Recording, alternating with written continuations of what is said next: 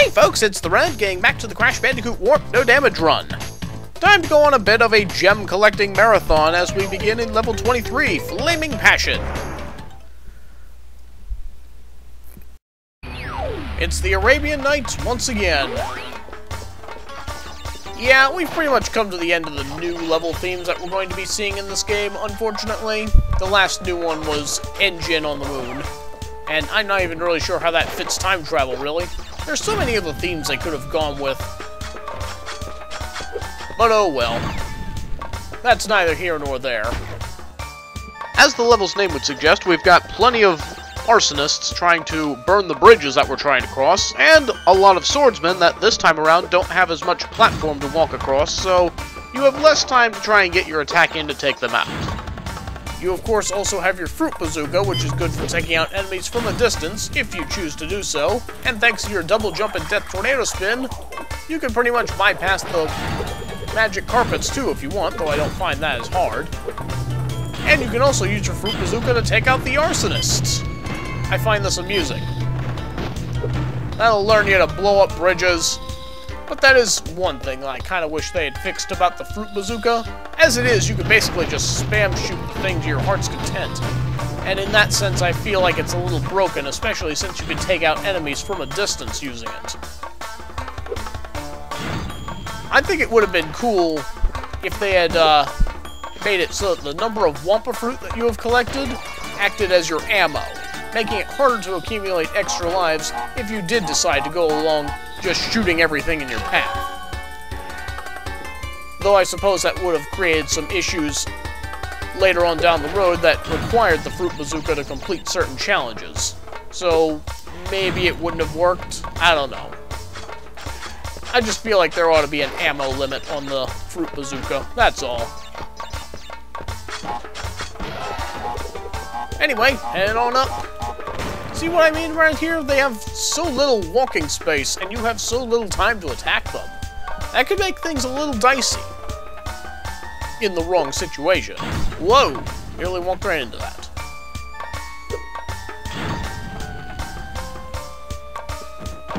This is a rare instance where you actually get to kill an arsonist with your spin attack. We'll check out the death route in just a moment, but first I need to take out this box, and as you can see here, we've just got a couple of magic carpets, another swordsman after that, and a stack of crates. Not really missing much in that direction. So, time to go die.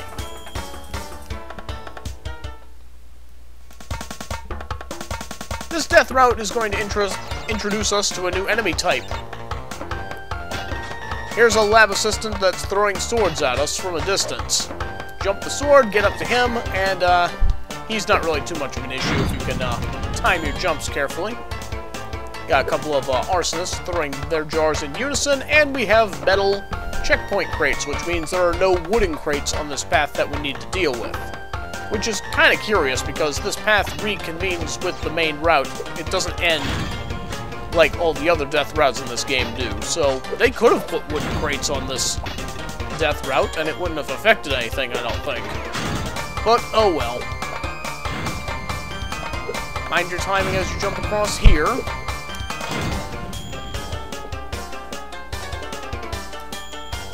Alright, just one more sword-throwing lab assistant to get past. Scimitar, I'm sorry. Do a double jump to get over that last one so that you don't accidentally land on it, and here's the green gem. Curiously, there is a colored gem on each of the death routes in all of the Arabian levels in this game.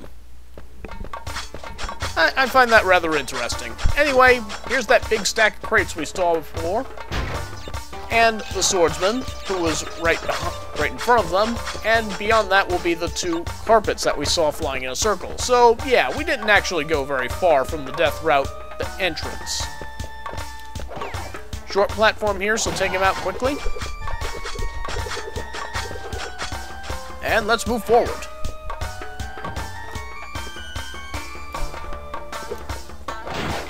Alright, time to head down the bonus.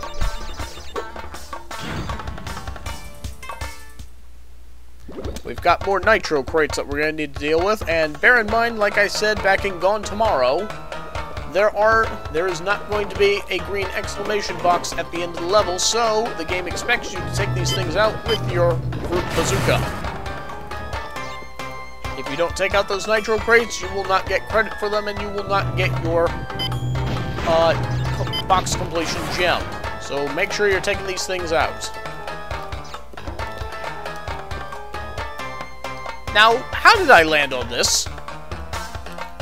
Game physics. And of course, you might be wondering how you expected to take out these bounce crates that you have to bounce on. If you spun them, you would die. Well, again, Fruit Bazooka. They gave you a gun and they expect you to use it, darn it.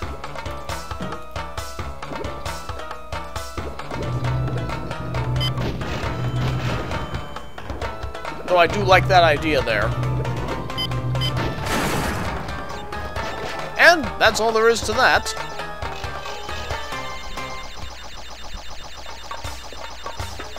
Alright. Just waiting on that arsonist there. Yeah, I could just shoot these guys and make this whole thing a non-issue, but I don't really want to.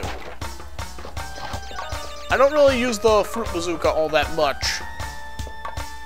It's not my, it's a fun thing to use, I'll certainly give it that, but it's not my first choice of getting through platform levels. Ugh. Okay, we're not gonna bother with that Wampa Fruit, I guess. And as you can see up ahead, we've pretty much made it to the end of the level. And there's our box completion gem. We are done here.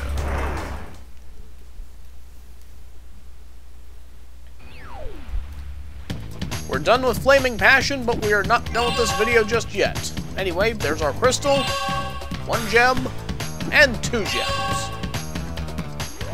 But we've still got work to do back in Gone Tomorrow now that we have the green gem, so I'll see you in a minute. Okay, we're back in Gone Tomorrow, and now that we have the green gem path has been filled in. So, let's visit the road not followed. Now, as I had previously mentioned when we were back in Gone Tomorrow, there were a few boxes that we needed to leave intact so that we would be able to get the box completion gem after we were done here. I've gone ahead and left those boxes intact so that we'll be able to get that gem as soon as we're done here.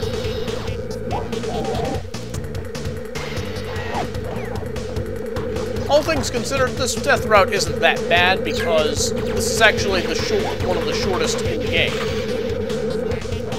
Yeah, I definitely don't recommend trying to shoot that one while on a moving platform. That's a good way to get yourself killed. Though feel free to shoot that enemy right there if you want to. Me, I'd like to see if I can get through without using it as much as possible. It's nothing against the Fruit Bazooka, just personal preference. And yeah, there's our gem that I guess I didn't see in the middle of the platform there, but whatever. And here is the exclamation box that fills in all of those outline crates that we saw the first time we went to Gone Tomorrow. We're going to be seeing those now.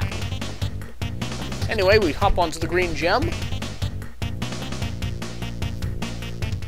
And it's actually going to send us backwards into the level. Here's the arrow crate that we needed to leave intact so that we would be able to reach this higher outline crate. We bounce on it. Of course, even if you did break this thing, you could probably just get up there with a double jump, or you can just shoot it with your gun.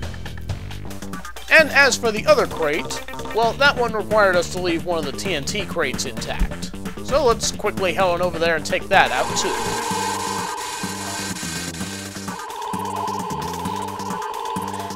And here it is. But once again, even if you took out this TNT crate the first time, you can also just shoot the things. But we'll go ahead and use the TNT to break the other one. And there you go. From here on out, it's pretty much just the same level as before, so I'll see you at the warp room. And so with that, 2 more gems to add to our collection.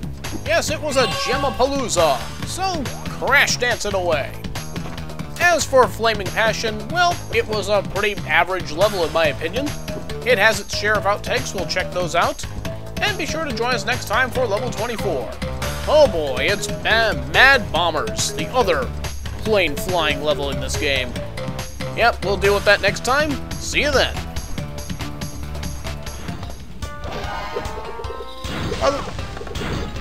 Sure, just walk right into it. They don't actually kill you.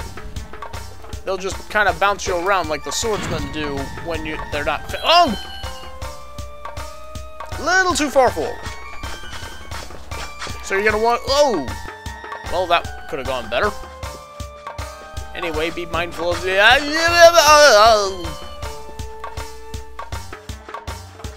I don't know what that sound was, but hopefully we don't hear it again.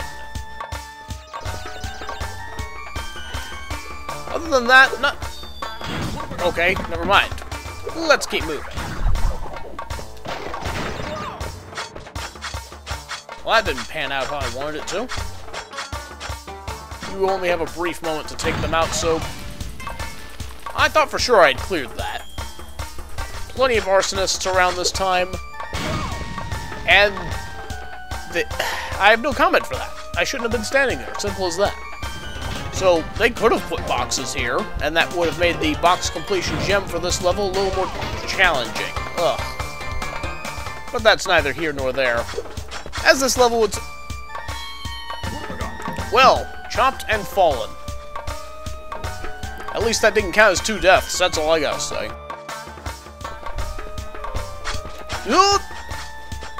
Oh, my embarrassment.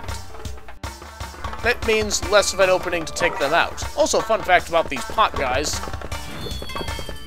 They can be deadly in the wrong place.